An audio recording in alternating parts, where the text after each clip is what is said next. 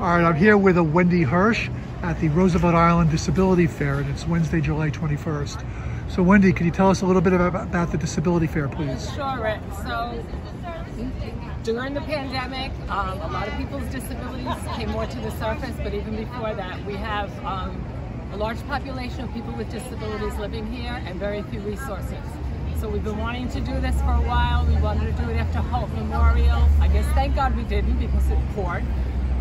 We did it today, and thank God it poured before this started. We have from all different agencies that service people with disabilities.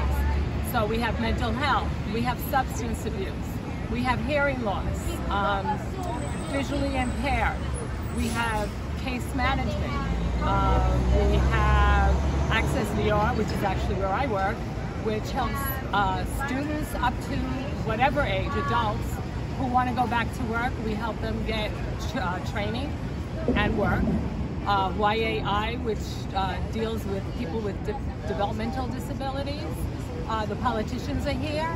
Senator Serrano's office, Ben Kalos's office is here. The Fortune Society is here, who has an array of services for people with disabilities or without disabilities who have criminal justice involvement. We have an agency that deals with Alzheimer's.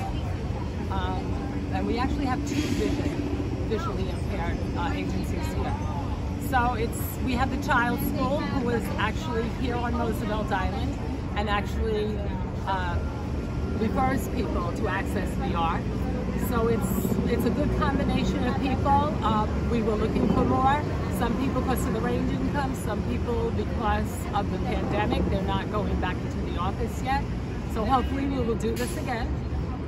It will be more open to everybody. We will get the word out quicker and more, I guess, wholly to the whole island. But we will be doing it again.